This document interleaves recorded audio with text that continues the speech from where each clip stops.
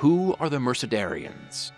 A Mercedarian friar knows that the greatest love one can give is the gift of his own life, completely in exchange for the life and freedom of Christians in danger of losing their faith.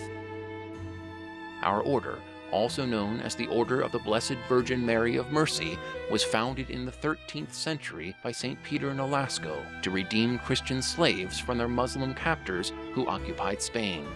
From the beginning, the friars took a special fourth vow to be willing to offer their lives for these same Christian captives. Today, friars of the Order of Mercy continue to commit themselves by 4 sacred vows to rescue Christians from modern forms of captivity, such as social, political, and psychological slavery. In the United States, the Order of Mercy gives special emphasis to educational and parish work, and so Mercedarian brothers and priests teach in schools, administer parishes, and do other work.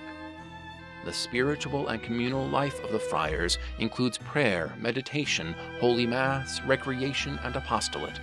Overall, the Order of Mercy commits itself to give testimony to the same good news of love and redemption that it has shown since the beginning of its history. We ask that you prayerfully learn more about the Order of Mercy, and we strongly encourage you to think about becoming a Mercedarian friar yourself.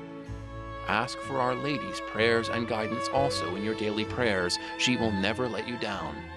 Keep in mind the words of the late Pope John Paul II, a filial relationship to Mary is the royal road to fidelity to one's vocation.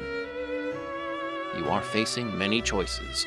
Remember, you have personally been called by Jesus, our Redeemer. Trust Him at all times. He will give you the necessary grace not only to say yes, but to guide you in the direction you should go.